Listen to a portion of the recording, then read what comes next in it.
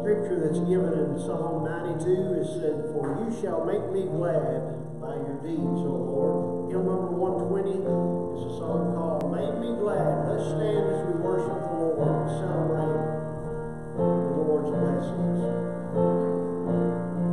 I will bless the Lord forever. I will trust Him at the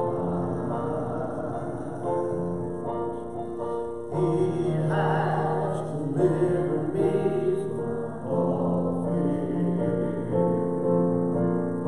He has set my feet on rock. I will not be moved. I'll sing of the Lord. You are my shield, my strength, my portion, deliverer, my shelter, strong tower, my very present help in time of need.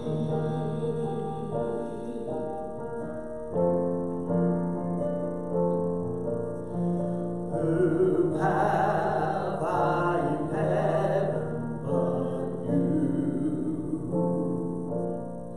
There's none I desire beside you.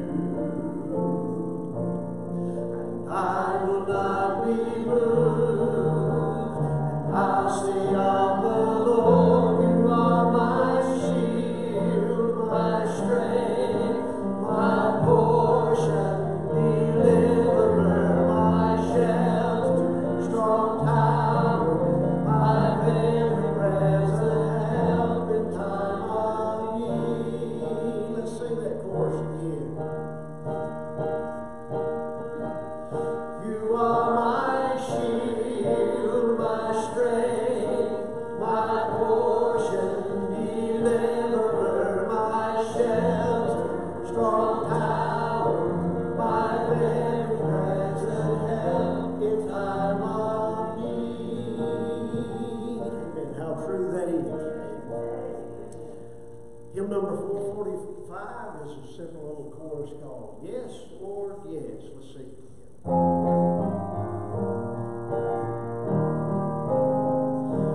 I'll say yes, Lord, yes, to your will and to your way. I'll say yes, Lord, yes, I will trust you and obey. When your Spirit speaks to me, with my whole heart I'll agree, and my answer will be yes, Lord, yes. I'll say yes, Lord, yes, to your will and to your way. I'll say yes, Lord, yes, I will trust you and obey. When your Spirit speaks to me, with my whole heart I'll agree, and my answer will be yes, Lord, yes. Bless the Lord with a hand clap of praise to Him. God is so good. You can be seated, Pastor.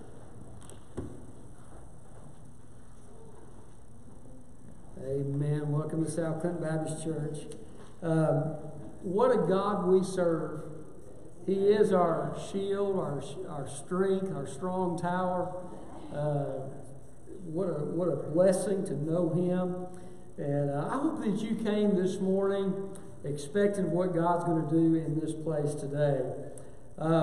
We are taking up for Brother Carlos today.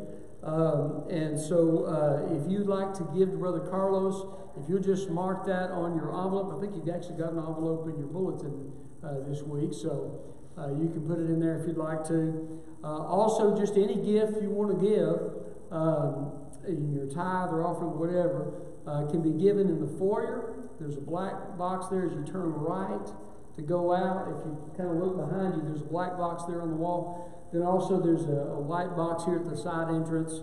You can also give by mailing it or give at southclintonbaptist.org. And so we appreciate your generosity and your love for the Lord and the worship of God's people in giving. So Also, we have our theme this year is Faith is the Victory. I included a little insert here for you, and had Kay do this, just to get you to ask the Lord, to challenge you to ask the Lord, Lord, is there something you would like me to do to get out of my comfort zone? You know, because sometimes faith takes us out of our comfort zone, doesn't it?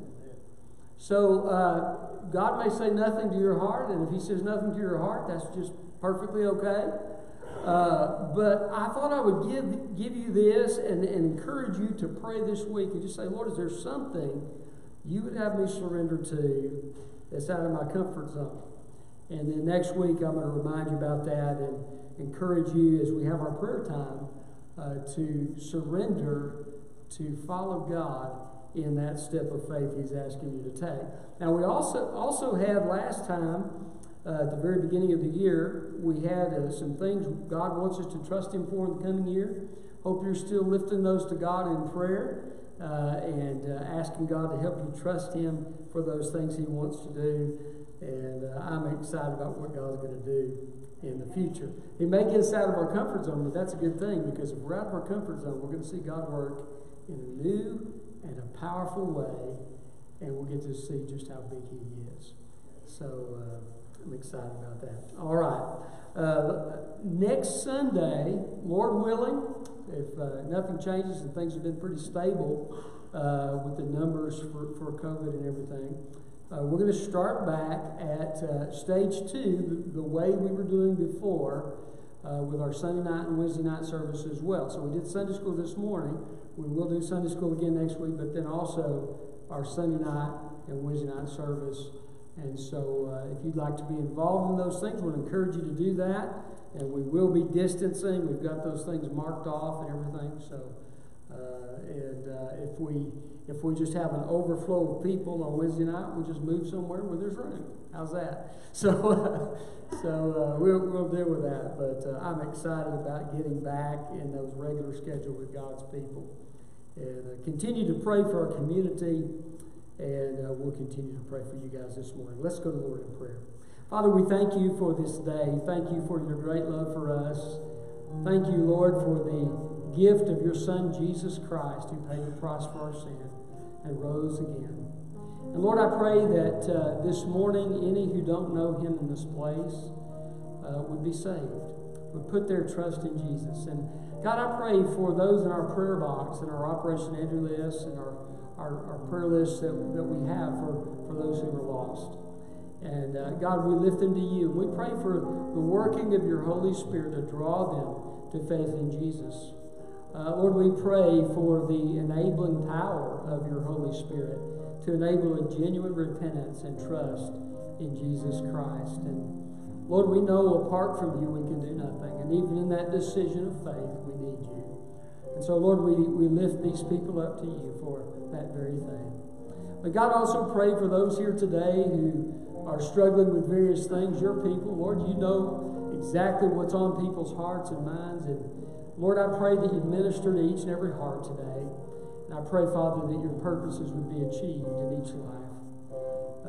Lord, we pray that your Spirit would enable us to worship you and to respond to you in the ways that you desire. Thank you for allowing us to meet together and for protecting us, God. And we ask that you continue that.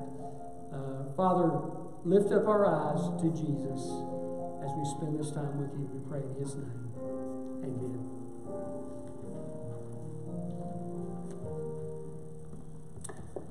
In the minds of a lot of people, God's commands are to take away our fun. But you know the Bible says that the commands of the Lord are not grievous. They're not to grieve us, but they are to bring us joy. And of course we know that the greatest command, Jesus answers that question as he taught the people. The greatest command that's given to us is love the Lord your God with all your heart, soul, mind, and strength. There's a song that's been written about this. It's a joyous song, an upbeat song. So let's stand as we sing. The words will be on the screen. Let's sing together. Love the Lord.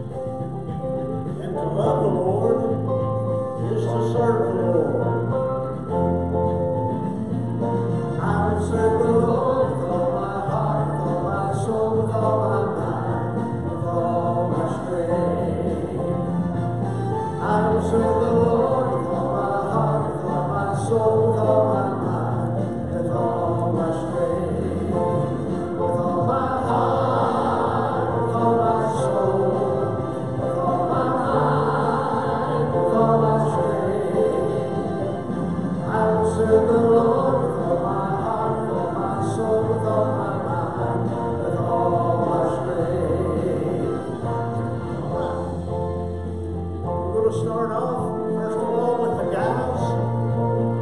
You'll sing, I Will Love You, Lord. And then the ladies will sing.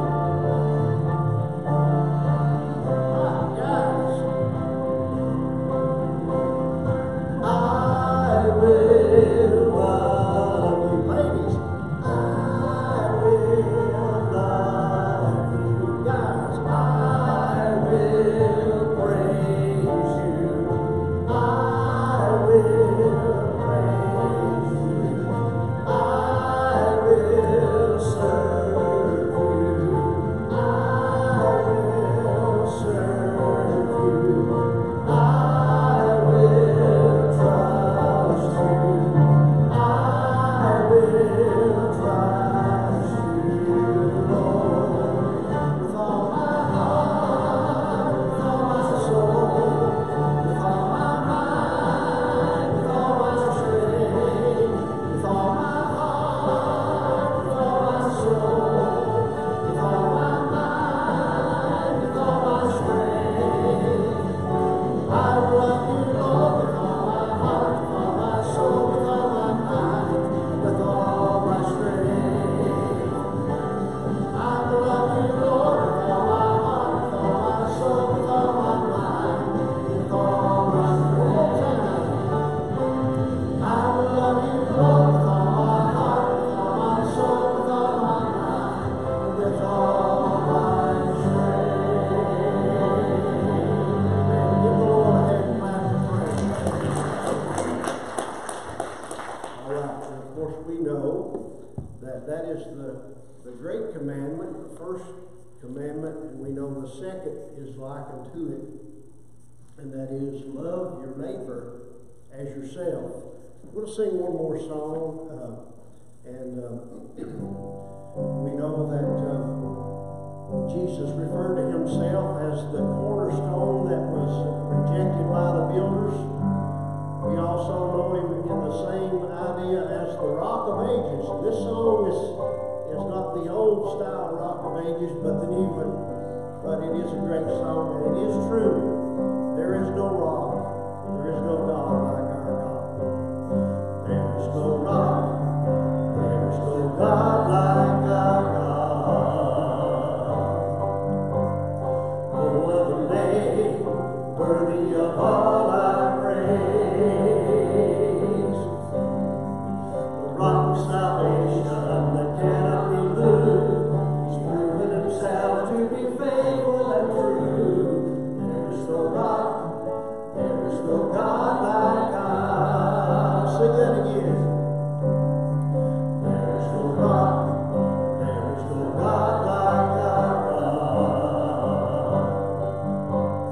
No other name worthy of all our praise. The rock of salvation that cannot be moved. He's proven himself to be faithful and true. There is no rock, there is no God like God. Rock of ages, Jesus is the rock. Rock of ages, Jesus is the rock. Rock of ages, Jesus is the rock. There is no rock, there is no God like ours. Let's sing that chorus again. Rock of ages, Jesus is the rock. Rock of ages, Jesus is the rock. Rock of ages, Jesus is the rock. There is no rock, there is no God like ours. Oh Lord, there's none like you, David. What a Savior we have. What a Lord and Master. Loving, kind, gracious, compassionate. Lord, you bless us beyond what we can count. We thank you for your love. Thank you for your word, the precious Holy Spirit. Thank you for one another. I Pray for your anointing upon him as he stands. And Lord, I pray that you give us each day a new appreciation for your love for us, all that you provide. Now you provide your word, and we gladly receive it. And thank you for it in Jesus' name.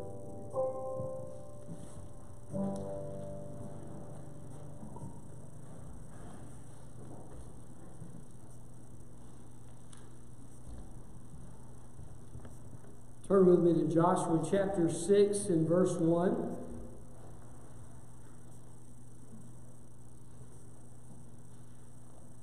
David, as a teenager, King David,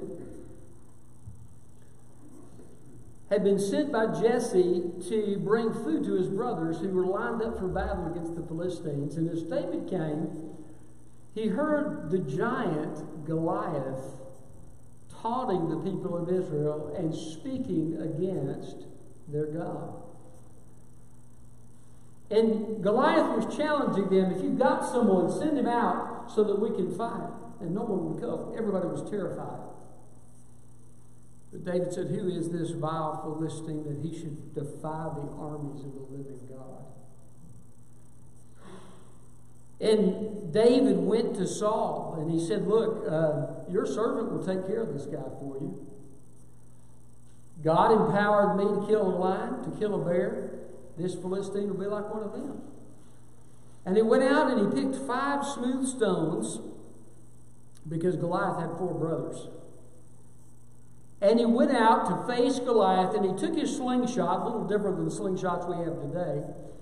Took that slingshot and he threw that stone and it hit Goliath right in the forehead, sunk into his forehead and killed him. Like that. He fell like a log. And Israel won a mighty victory. I want to tell you something. Our God is able. He could take a teenage boy to conquer a giant. He can use you and I. Amen. And he wants us to have the faith to trust him and to obey him in what he has for us to do. The Israelites had come across the wilderness. God had sustained them with manna from heaven and water from a rock. He had dried up the Jordan before them so they could cross over. And now they stand on the outskirts of Jericho, and God has a challenge for them to fulfill.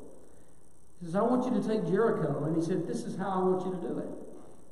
He said, you're going to march around the city 1 time a day for 6 days. And then on the 7th day, you're going to march 7 times around. And you're going to blow the trumpets. That's some priests with some trumpets. And you're going to shout. And the Lord will deliver to you the city. Kind of a strange battle plan. But God called them to step forward in faith and fulfill what God had for them. You know, you and I need to live by faith. The Bible says this is the victory that overcomes the world, even our faith. Amen. If we are to move forward as God's people, and if the kingdom of God is to move forward in this country and around the world, we as God's people have to walk by faith. And faith is really simple. Sometimes it's not simple to do. We have to have the Holy Spirit's help for it. But it's simple in terms of what you do in the process. And that is, first of all, God lets you know what you're to do. Okay? It's not just blind faith in something that you come up with. Okay? It's faith in what God says. Either through His Word or through His Holy Spirit impressed upon your heart. This is what I want you to do. And as you step out and as you follow God in faith, God delivers the victory. And so we as God's people need to take the steps of faith God calls us to take and trust Him to be right there with us in the process. The title of my message today is Taking Time to Trust. Taking time to trust. You say, well, why do I take time to trust? I mean, I thought you just trust or you don't. What do you mean take time to trust? Well, I'm going to get there, okay? But there is such a thing as taking time to trust God. And setting aside time in your quiet time throughout your day to build your faith so that you can accomplish the things that God has for you to accomplish. I think we'll find these principles here in the Scripture. Look with me at Joshua 6 and verse 1. Now Jericho was strongly fortified because of the Israelites. No one was leaving or entering. The Lord said to Joshua, look, I have handed Jericho, its king, and its best soldiers over to you. March around the city with all the men of war, circling the city one time. Do this for 6 days. Have 7 priests carry 7 ram's horn trumpets in front of the ark. But on the 7th day, march around the city 7 times while the priests blow the trumpets. When there is a prolonged blast of the horn and you hear its sound, have all the troops give a mighty shout. Then the city wall will collapse and the troops will advance, each man straight ahead. So Joshua, son of Nun, summoned the priests and said to them, take up the ark of the covenant and have 7 priests carry 7 trumpets in front of the ark of the Lord. He said to the troops, move forward, march around the city, and have the armed men go ahead of the ark of the Lord. After Joshua had spoken to the troops, 7 priests carrying 7 trumpets before the Lord moved forward and blew the trumpets. The ark of the Lord's covenant followed them. While the trumpets were blowing, the armed men went in front of the priests who blew the trumpets, and the rear guard went behind the ark. But Joshua had commanded the troops, do not shout or let your voice be heard. Don't let one word come out of your mouth until the time I say shout. Then you are to shout. So the ark of the Lord was carried around the city, circling it once. They returned to the camp and spent the night there. Joshua got up early the next morning. The priests took the ark of the Lord. The 7 priests carrying 7 trumpets marched in front of the ark of the Lord. While the trumpets were blowing, the armed men went in front of them, and the rear guard went behind the ark of the Lord. On the 2nd day, they marched around the city once and returned to the camp, and they did this for 6 days.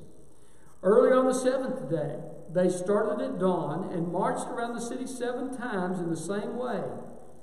That was the only day they marched around the city 7 times.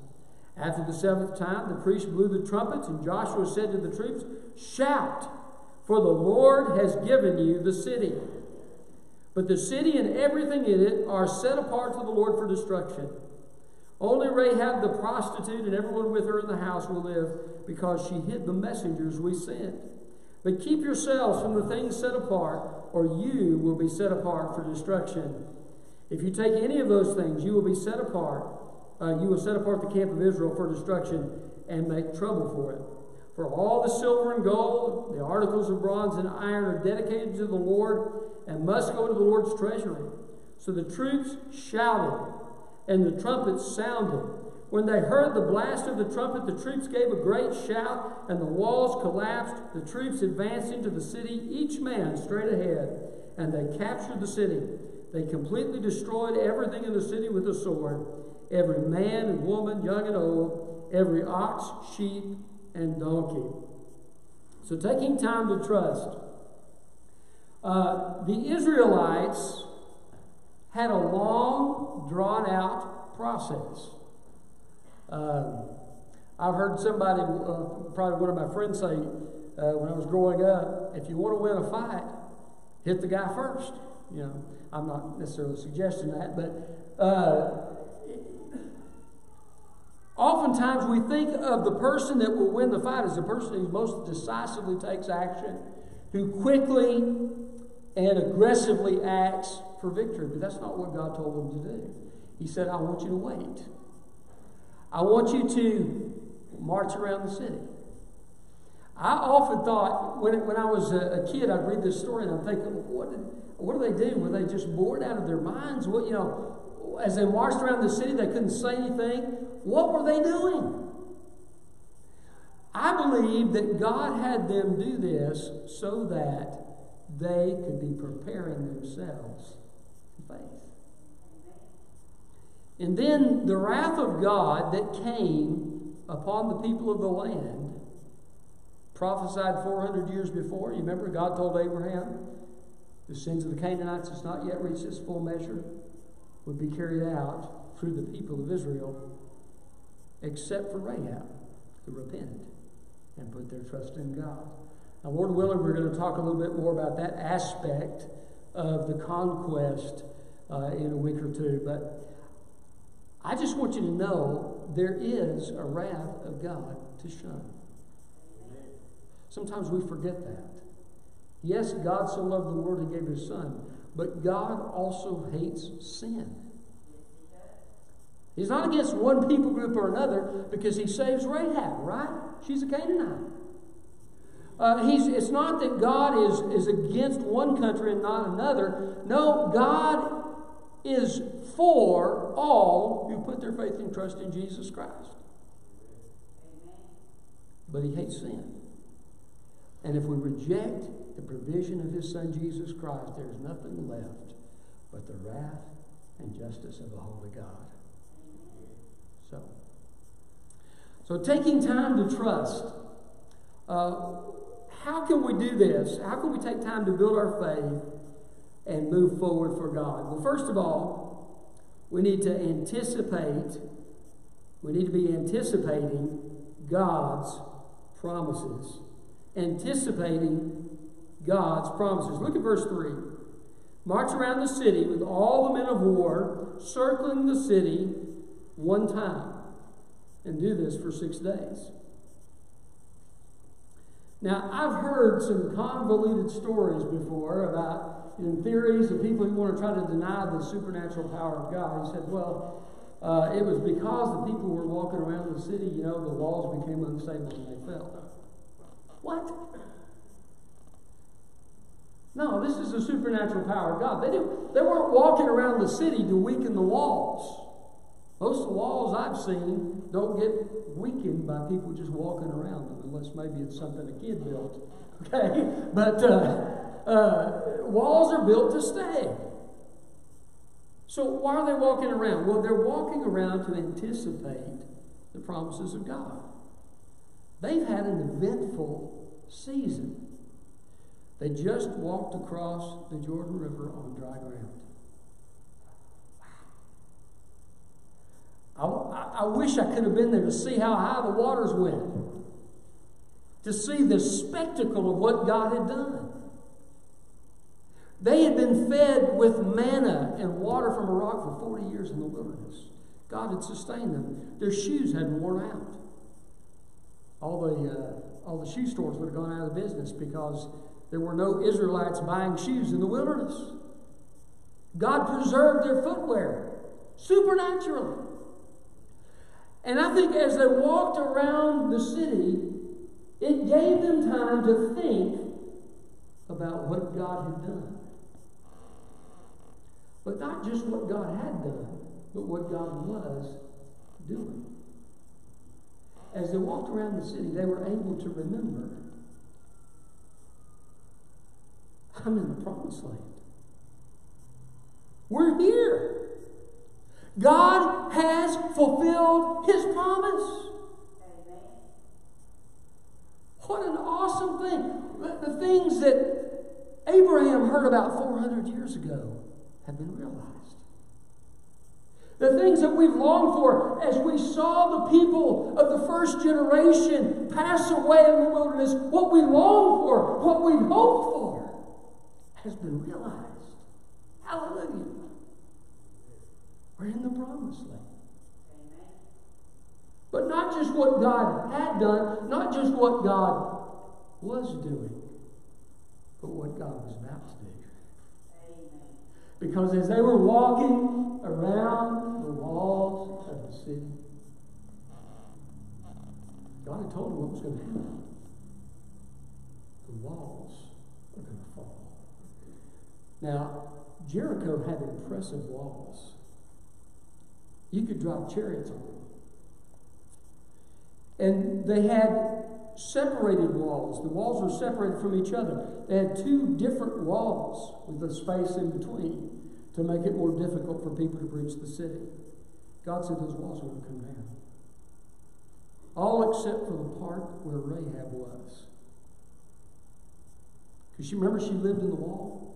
So apparently all the wall fell except for the place where Rahab was. Kind of cool. Anyway, as they walked around the city, they got to visualize this is what God is going to do. Sometimes God gives you a promise. He gives us many promises in His Word. Sometimes He gives you a promise upon your heart. I remember when I was praying for my daughter one morning when she was sick with her first illness that she had, and I'd been very concerned, and God just kind of touched my heart. I didn't hear an audible voice, but I just sensed that it was going to be okay, and I didn't have to worry about it. Well, I didn't really want to publicize that because I thought, well, maybe that's me, and maybe I haven't heard God correctly or everything. I was talking to my mom one day and mentioned it to her, and she said, I had the same thing happen to me the other day. Well, then I thought, well, that's God. He's told me, He's told her, I'm just going to be confident. I'm just going to believe it. And so I began to thank and praise God for that. And God did answer that prayer. And she gave testimony here in our church and how God had healed her. And our God is an awesome God. And so we can anticipate God's promises. Abraham did this, right? God said, listen, I'm not giving it to you right now, but this every place you go, all the places you're looking at are going to be yours. And God tells him, walk around in the land. Why? What was Abraham doing as he walked around? He was anticipating the promises of God. He was looking and saying, hey, that creek's mine. See that mountain peak over there? That's mine. God's given it to me. And he's rejoicing in advance about what God is going to do. I got excited this morning. We were in Sunday school. We were talking about heaven. And the new heaven, the new earth, the new Jerusalem, and all that God's going to do. And I began to think about just the significance of that and what God was going to do. And I started to get happy in Jesus, and I excited. It's everything I could do to start spitting and preaching right there in the Sunday school class. But listen, God has given us great promises. So we need to take time to trust Him and anticipate those promises. Rehearse the things God has done, that He is doing, and that He will do. So, in taking time to trust, how can we do that? Build our faith. We need to spend time anticipating His promises. Secondly, remembering God's power. Remembering God's power. Now, this chapter is very repetitive because he's making some points here. One of the things you see over and over again in this chapter is the mention of the ark of God. Verse 4. Have 7 priests carry 7 ram's horns in front of the ark. What is the ark? The ark of the covenant of God. This was the place where the Shekinah glory of God descended upon the tabernacle over the ark of the covenant. It was the place where God was seen as ruling above the cherubim and with the foundation of His law as His rulership and leadership for the nation. The Ark of the Covenant was the symbol of God's presence among the people of God. And so, why does God tell the Ark to go around the city with the fighting men? Because He wanted the people to see every single day that God was with them. You're not going to go take this city of Jericho by yourself. God Himself is going with you. Remember His power. I wonder as they were walking around the city if one of them catching a glimpse of the ark, thought of that glorious day when God descended as they finished the tabernacle. The Shekinah glory of God came down upon the tabernacle and filled the place. No one could enter, and it was just everywhere. And the cloud was veiling his presence, but everyone could see and sense the power and the glory of God that was with them. Must have been a fantastic day. First time in the history of mankind where anything like that had happened to any group of people. God was with them. Every time they broke camp, it was because the Shekinah glory cloud lifted up and moved to the front of the camp. And it was their signal. It's time to break camp and to move wherever the cloud goes, right? Because that's what they were to do. Pillar of fire by night, cloud by day. And so God's presence had carried them through the wilderness. God's presence was going to help them conquer the land. He was with them.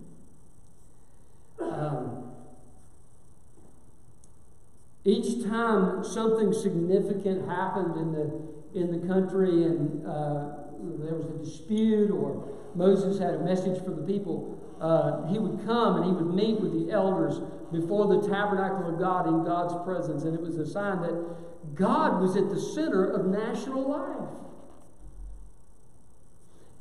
We hear under the new covenant, if God before you, who can be against you? Isn't that great? God be against you, who can be for you? Both things are true. So God is with them. And so we need to remember the power of God. As they saw the ark, they were reminded of the Red Sea and the miraculous crossing. They were reminded of the manna and the water from the rock and all the ways that God had been with them. Jesus said, I will never leave you or forsake you. Listen, I want to tell you something. I know there's a lot of crazy things going on in our culture right now.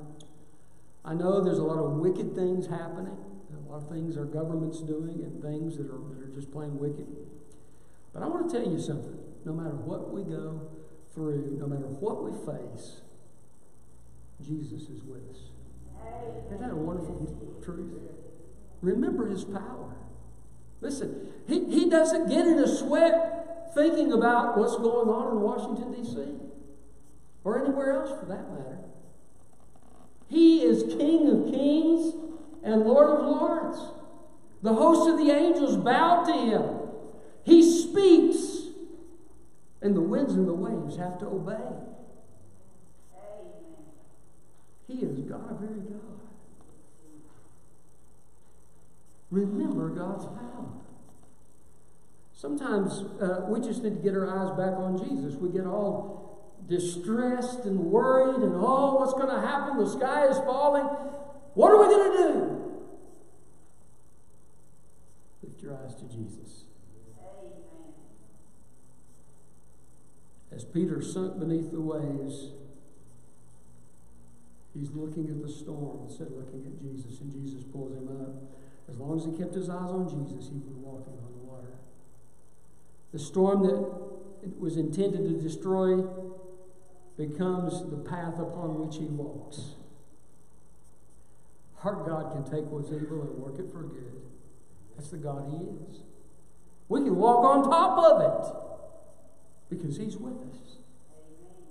Remember God's power. By the way, remember God's power in your relationship with Him and asking God to help you with the different things that you're facing in your personal relationship with Him. Ask God to help you in your family situations. Remember God's power. He is able to help us with our marriages, with our kids, with all the things that we face. Remember His help in your workplace. Somebody once said, as long as there are tests in school, there'll be prayer in school. Remember God's power. He can intervene wherever we are. Can I tell you, the same God that brought the plagues on Egypt was with them in the promised land. And He's with us today. Hallelujah. So, taking time to trust. We need to spend time anticipating God's promises, remembering God's power. Thirdly, relying on God's intercessor. I love this. He says, verse 4, have 7 priests. By the way, 7 is the number of spiritual completion. Can I tell you, Jesus has all you need. The priest, what's the significance of the priest in the Old Testament? Well, they were mediators between men and God, but they were also a picture of Jesus Christ, our great high priest. Every morning and evening, the priests were to offer the sacrifice and to worship God and to lift up intercessory prayer on behalf of the people. Jesus, the New Testament tells us, ever lives to make intercession for us. So as the priest walked around with the ark, the people and the fighting men can be reminded, someone's praying for you. Today, we certainly can be reminded Jesus is lifting us up before the throne. Isn't that wonderful? Listen, I want to tell you, there's nobody that prays like Jesus. There's nobody that knows the will of God like Jesus. There's nobody with the wisdom to pray like Jesus. And He is praying for you. Hallelujah. He's my prayer partner. I like that. Jesus intercedes for the saints. Isn't it amazing how every record of Christianity has, at different times of history, they've tried to destroy it. Tried to destroy the records, tried to destroy the Bibles, tried to destroy the Christians themselves, and remove every trace of Christianity from under heaven. And the kingdom of God keeps moving forward. How? Jesus is praying for us. Hallelujah. That's great. So we can rely on Him. Joshua, standing before the Lord, he needed the intercessor. He needed Jesus to come and help him out and put the robe of righteousness upon him so he could be in God's presence. Jesus helps us in our Christian walk. He helps us in our prayer life. He helps us with every facet of life, and He also intercedes for us. And you can ask Him to intercede for you. One of the most tender places in Scripture is the high priestly prayer of Jesus found in John 17, where He begins to pray for His disciples. He knows what's coming. He knows what's coming in our lives too, doesn't He? He's praying in advance. He's saying, Lord, I know that this is going to happen. I know that the world's going to hate them just as it hated me. Lord, I know that they're going to face trouble, but God, be with them. Can I tell you, whatever you may face in your walk with God, He already knew about it before you got there. And He's already prayed for it. So, they would be reminded of the intercessory prayer. By the way, praise God for His people. The fact that we can pray for each other and be led by the Holy Spirit in that to support each other. Such an encouragement. So, we need to spend time, and taking time to trust, we need to spend time anticipating God's promises, remembering God's power, relying on God's intercessor. I like this one. Celebrating God's activity. Celebrating God's activity. Verse 4, he says, have 7 priests carry the 7 ram's horns. Ram's horn trumpets, or the shofar is the Hebrew word. Some of you probably seen them blow the shofar. The blowing of the shofar was used sometimes in context of battle, but it was also used in other things.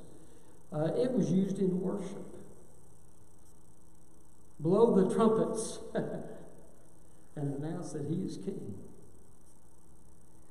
The trumpets were used to remind the people of significant things that God had done.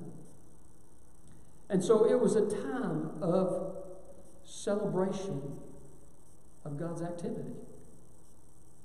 So yes, they're blowing the trumpets because God's about to give them the city. That's part of it. But it's also a celebration of all that God has done and is doing. I've mentioned that before. So as the trumpets of celebration are blowing, and they're worshiping God, the people are reminded of the good things that God has done. Listen, you turn on the news today, you will hear every kind of bad news you can imagine. Sometimes it makes me glad, or hardly ever makes me glad. Sometimes it makes me sad. Sometimes it makes me mad. But when I look at Jesus, I'm glad. God is at work. Can I tell you something? God hasn't abdicated his throne. He is at work. We saw the waters of baptism stirred a couple of weeks ago. People are coming to Christ. People are being encouraged. People are being strengthened in their walk with God. God is at work. I heard a week or two ago about a couple of places in California where revival has broken out. You don't hear that on CNN. Listen, I'm going to tell you something. God is at work. Don't you let the devil take away your joy. Our God is greater. Greater is he that is in us than he that is in the world. We are the people of victory. Somewhere I read that the tomb is empty, that Jesus came out of it. Hallelujah. Listen, we can't fail as God's people. As we serve God, we are rewards. As they persecute us, Jesus said, get all excited and do a happy dance. Great is your reward in heaven, for so persecuted they the prophets who were before you. If they put us to death, they promote us to glory. We cannot fail. And Jesus is coming. One day the command's going to be given and the bodies are going to come out of the graves. And we're going to be changed and enter the hope for which we're created. We'll be marching around heaven. Saying, look, what God? We're here. It's the promised land. Hallelujah. We're here. Check out those gemstones on that foundation. It's going to be amazing. Celebrate God's activity. You know, one of the most powerful things you can do as a child of God for your faith is to be a person of thanksgiving and praise. Amen. God, thank you for what you're doing in my life. Right? The Bible tells us in everything give thanks. And if God takes everything and he works it for good, even though things in and of themselves may be bad, we can thank God that he's going to take those things and work them for good. Lord, I may not know what the good is, but I thank you that somehow you're going to work good out of this situation. We can thank him for the simple things he's given us. There are many things we enjoy every single day. One of my favorite is a good cup of coffee. I love me some coffee.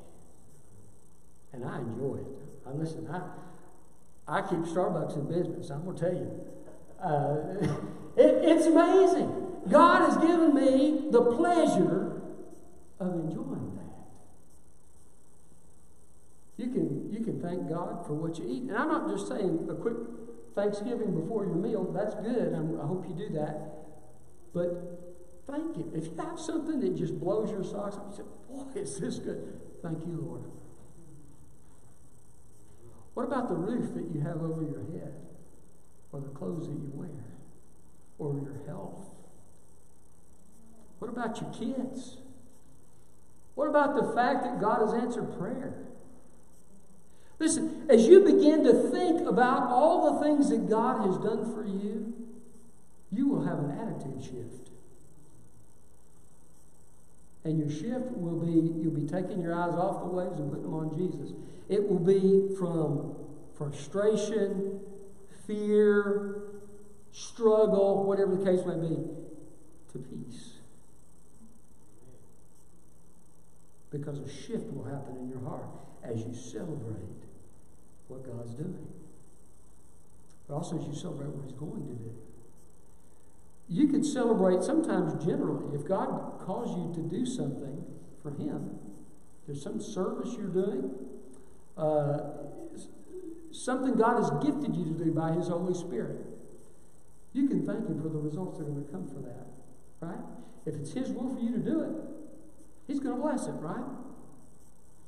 And if it's His will for you to do it, He's going to be with you in it. And so God's going to work, and He's going to move, and you can thank Him in advance. Because His call ensures that He goes with you. Sometimes He'll give you a specific thing. This is what I'm going to do. You can thank Him for that. But celebrate what He is doing. Sometimes the times of my life where I thought they were an utter waste, and I wondered where God was, were the times that God did the most profound work in my life. He's at work all the time. Jesus said, "My Father is working." Amen. And I too am working. You see, the main part of that is that God is working, right? We may join Him in His work, but He does the heavy lifting. We can celebrate the activity of God. What has God done this week in your life? Has He used you to be a blessing to somebody else? Praise His name. You're going to receive a reward. As you've honored God, as you put Him first, as you've spoken for Jesus Christ, He'll reward you for that. Has He given you joy in His presence? Celebrate it. Thank you, Holy Spirit, for your comfort. Thank you, Lord Jesus, that my sins have been washed away, past, present, future, that you clothed me in the spotless righteousness of your Son's garment. Thank you for the fact that I have access to your presence, that I stand in your grace. Thank you for your mercies that are new every morning. Isn't that a great activity of God? His mercies are new every morning. You ever have one of those days where you just felt like you blew it in every conceivable way? I've come in the time with God, I was just like, okay, Lord, where do I begin? How many ways have I blown it yesterday? And I'm reminded, His mercies are new every morning. Celebrate the activity of God in your life. God's answer to prayer, celebrate it. Talk to other Christians about it. Let them know what God has said to you in your quiet time with Him as He leads you to do so. Let them know the scripture that blessed your heart. Celebrate what God is doing. I think they were celebrating as they blew these trumpets. Years later, a king of the nation of Judah named Jehoshaphat would be told by God to send the singers in front of the army. The singers aren't usually who you want in your front lines of your army, right? But God told him, put the singers in front. And these singers were worshiping God, and the power of God fell and threw the opposing army into confusion. And they won the battle because their enemy killed each other. That's the power of God. As we worship Him, as we celebrate what He's doing, there's a spiritual power to that. And it builds our faith so that we can move forward and accomplish what God has put before us to accomplish. So, taking time to trust, we need to spend time anticipating God's promises, remembering God's power, relying on God's intercessor, celebrating God's activity, and finally, shouting of God's victory. I love this. Verse 5. When there is a prolonged blast of the horn and you hear its sound, have all the troops give a mighty shout. Now, if they've been thinking about all that God has done as they're walking around 6 days, Joshua said, don't you say anything. And then the 7th day, they're walking around 7 times. Don't you say anything until I tell you to shout. I think they were so full of the joy of the Lord and so full of faith as they thought about what God had done. When the time Joshua said, shout, they said, woo! Yeah! Look at what God's going to do. And the power of God started moving all over that place. And the walls fell down beneath them. And they went in and won the victory. He said, it's okay to shout even if you're a Baptist. It's okay. It's okay to be excited about the Lord. I was driving along in my car a couple of weeks ago. And I was listening to this song about heaven. I don't remember what song it was. I was thinking, man, I need to remember that song so I can download it, but I forgot it. But it was about heaven, and I started hearing about it. I started getting excited. And I just didn't I don't know if somebody saw me or not. I started shouting. I just was excited in Jesus about what He was going to do. Listen, it's okay to get excited about what God is doing and what He's going to do, and we can be joyful as God's people. I think that's the character quality of Spirit-filled life, right? What did Paul tell us the fruit of the Spirit is? Love, joy, peace, patience, kindness, goodness, gentleness, faithfulness, and self-control, right? But joy is right there at the top. Joy is the heritage of God's people. Don't let the world rob you of your joy. There was an old Gaither song years ago. It said, the world didn't give it to me, and the world can't take it away. This happy face I'm wearing, Jesus put it there to stay. The world didn't give it to me, and the world can't take it away. I like that. Listen, my heart has been saved by the power of Jesus Christ. Amen. And nothing can take that away from me. Hallelujah. I am bought and paid for by the blood of Jesus Christ. I'm adopted into the family of God. I'm His son. I have heaven as my hope and my future. The world didn't give it to me, and the world can't take it away. We need to shout God's victory. As we think about the greatness of who our God is, as we meditate on Him, our faith will be strengthened. Years later, King David would write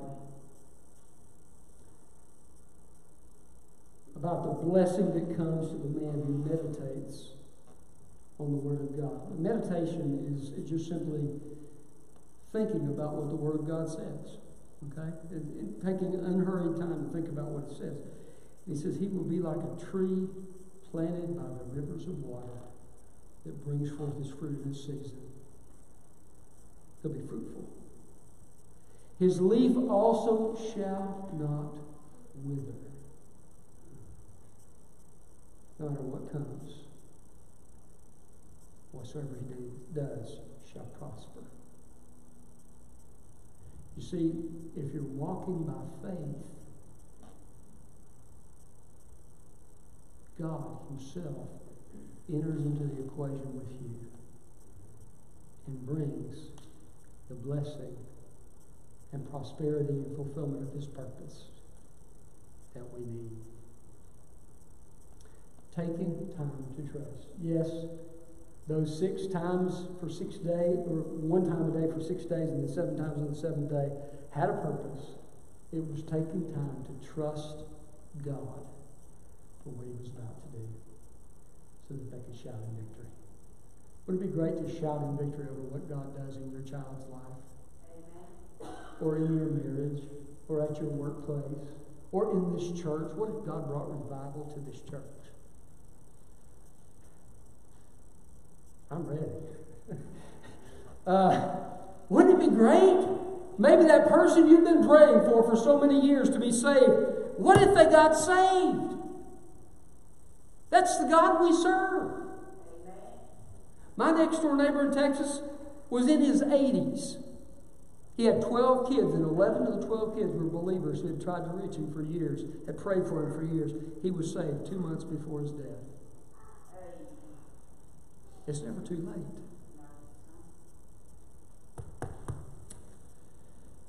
Father, we thank you for the amazing power that you have,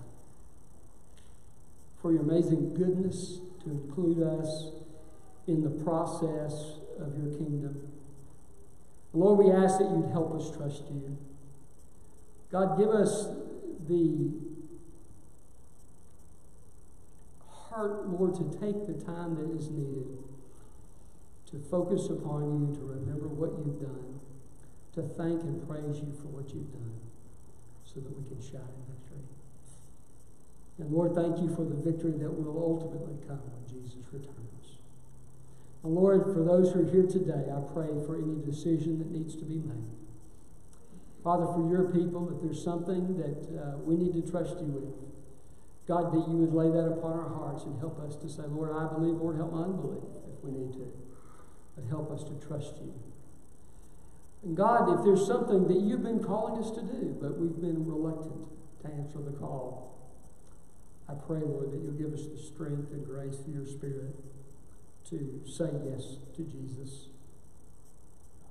Lord, for those who are here today that don't know Christ, I pray that you would be at work to draw them to faith in you. Give them the courage, the ability to genuinely repent and put their trust in Jesus. And I pray in his name. Amen. And just encourage you, if you're a child of God, to say, Lord, I believe, Lord, help my unbelief in your heart right now. Let's trust him for the days ahead. If you're here today and you don't know Christ, you can just surrender to him. Jesus paid it all. He died for your sin. He lived the perfect life you couldn't live. He rose again. And because of what Jesus has done, you can be forgiven and given eternal life. And it just involves a surrender to his purpose and faith and a receiving of the gift of eternal life. And so if you'd like to do that, you can just say, Lord, I surrender. I trust you. I receive the gift of eternal life. If you'd like some help with that, I'd be happy to lead you in a prayer here at the front as we close. If you need prayer this morning, feel free to come forward, and I'd be happy to pray with you this morning. And let's go out and see what God will do this week. We're dismissed.